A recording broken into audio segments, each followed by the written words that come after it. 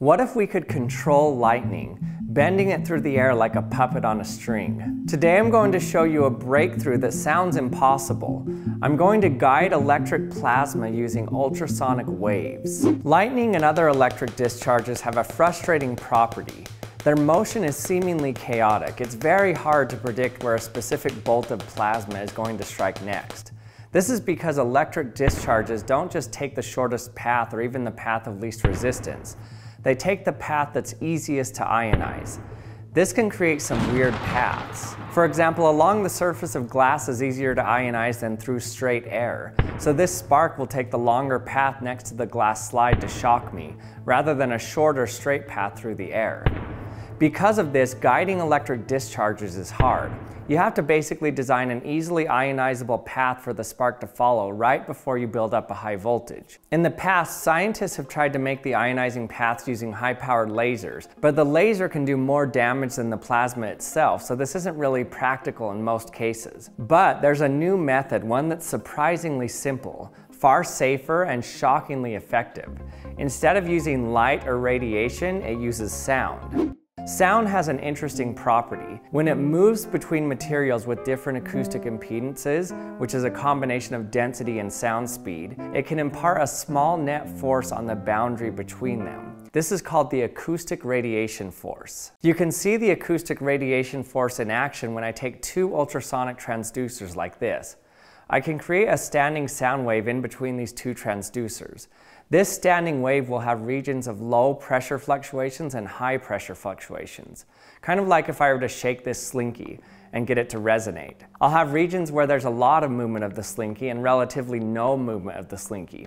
The places where there's no net movement of particles but high pressure fluctuations are called the antinodes.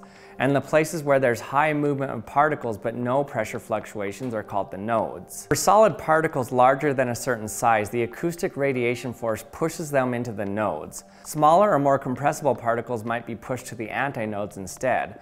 So you can actually levitate particles like this. I've made a whole video on this effect alone, which is really cool. But another more interesting effect can also happen with this standing ultrasonic wave. If I have a region of hot air which is lower in density and acoustic impedance than the surrounding air, then the acoustic radiation force will push that hot air toward the antinodes. But what does all this have to do with guiding plasma? Well, remember that plasmas are really hot. Whenever a spark happens, an enormous amount of heat is generated. If I use Schlieren imaging, you can see when I make my Tesla coil spark, I can see the hot air that immediately forms when the plasma goes off. Normally this hot air just mixes chaotically with the room temperature air around it, but not if we have a nice standing wave to put it in. So I have a ring of ultrasonic transducers so that right at the center is a strong antinode. This means that if I have any hot air near the center of the ring, it'll be forced right up that antinode. Now we're getting closer to being able to guide our plasma where we want it. Hot air lowers the breakdown voltage, meaning it's easier for a spark to form than in cold air. You can see if I blow my heat gun between two high voltage electrodes, a spark can form. It's just the hot air needed. But if I don't put the hot air there, then it can't form. So if I take a Tesla coil that's pulsing on and off, then the first few pulses will make some hot air, and then after that the hot air will be directed to the center of the rings. Now this creates a path for the next sparks to follow. So what you get is a beautiful guided straight line of plasma coming from the Tesla coil instead of a chaotic mess of sparks. I'm pulsing the Tesla coil's output around 2,000 times per second to create a rapid sequence of sparks that build up hot air.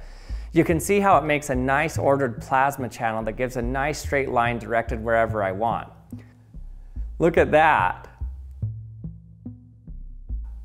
This is so cool because it has a ton of applications. If you change your ultrasonic transducer location, you can change where the plasma goes. You can even get the spark to go around obstacles.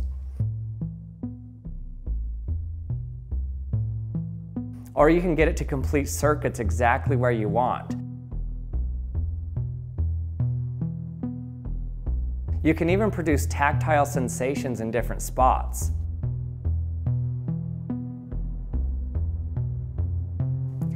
This has so many cool applications. It's so amazing that we can actually guide plasma with sound alone. And I want to thank UPNA Labs for actually making this ultrasonic ring for me. They've written a great paper on their findings and potential applications. I'll put a link to their paper in the description. And thanks for watching another episode of the Action Lab. I hope you enjoyed it. If you haven't subscribed to my channel yet, remember to hit that subscribe button, and we'll see you next time.